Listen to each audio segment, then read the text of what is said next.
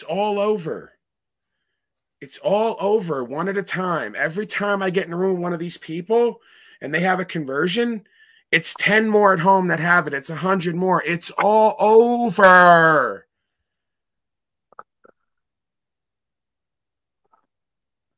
That's why I tell them, just come get me now. Why are you wasting time? Just write up the fake-ass charges, carry me off, behead me, or stick me somewhere for 10 to 20 years. Because if you don't, it's over. I'll see you later. You're going to sleep, Mr. Wizard? I'll see you later, sir. Peace and blessings to you. Get some rest. All right. Who's the most dangerous man in the world? All right, now look, I'm going to talk very personally at the moment about a certain thing, right? Because it's becoming more and more clear to me. More and more clear to me what they've done, you know? And when you start feeling some sort of like energy as a man, and you start feeling, and you have some sort of chagrin in your voice, right? You understand what they've done to everyone. They've had us submit. Segue back. Who's the most dangerous man in the world? And I can say 100% as a fact that men like Paul Enslaved are the most dangerous men in this world to the establishment. All right? To the establishment. To the established make-believe order that we have to follow their rules and comply to their submissive ways and how we're supposed to live in this world and how we're supposed to live, especially as men. I can speak mostly for men, but they've done it on women as well.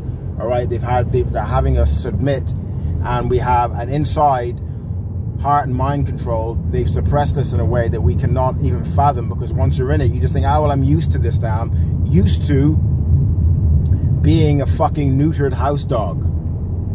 All right, so the most dangerous man to the corporate system is people like Paul Enslaved and the Christed being 2,000 years ago. He was teaching people the exact same thing. All right, stand up, have that energy flow through your system, through your psychic system, through your nervous system, and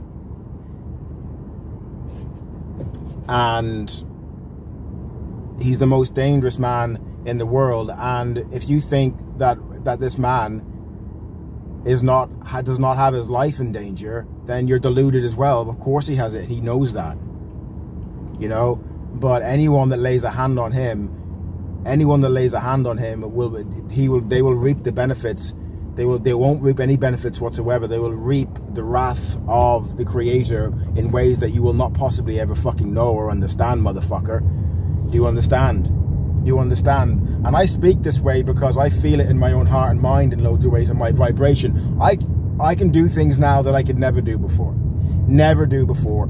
I can just stop people and talk to people, not stop them. You know what I mean? I have the strength to be a moron, to be strong, to have different things running through my system, right? And I was doing my own work before I came in contact with Paul Enslaved.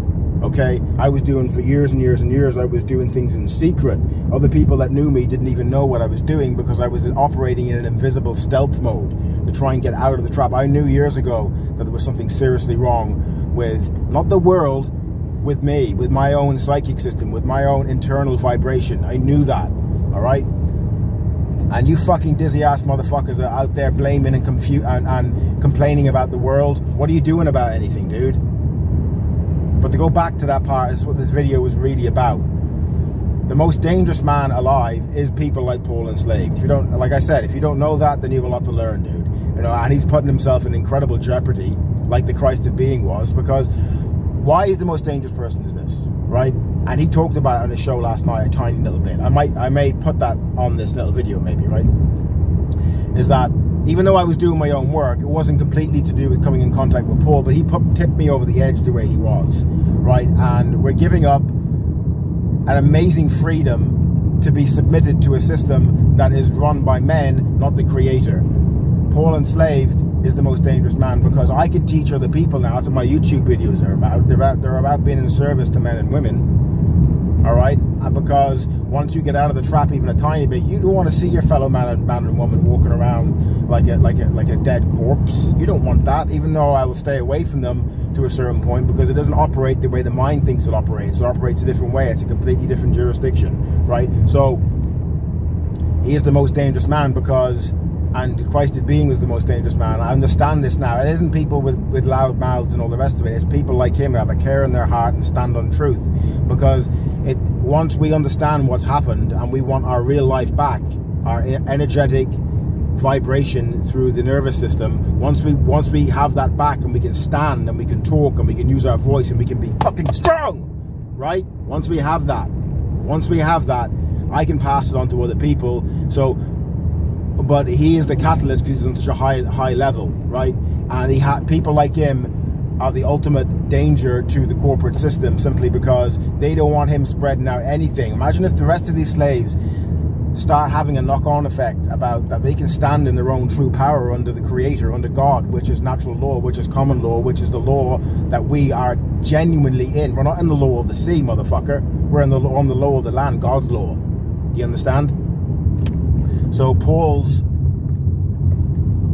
is the most dangerous man on this planet because he can sit in an American trailer in a drive outside the driveway, and he can be the most powerful man in the world. The Christed being only had a few places around Jerusalem and stuff, right, to walk around and preach and do all that kind of stuff and tell people what was going on. Here's the fire, motherfucker. Take the fucking fire. Take the fucking fire. Not the stupid fucking dead fucking Pharisees nonsense.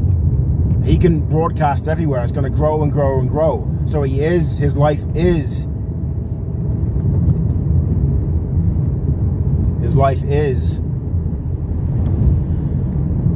in jeopardy from these corporate devils that will change their costume at will and do all kinds of duplicitous tricks on this man. And if anything happens to him, I'd think twice about doing anything to that man in any way whatsoever, because you will regret it.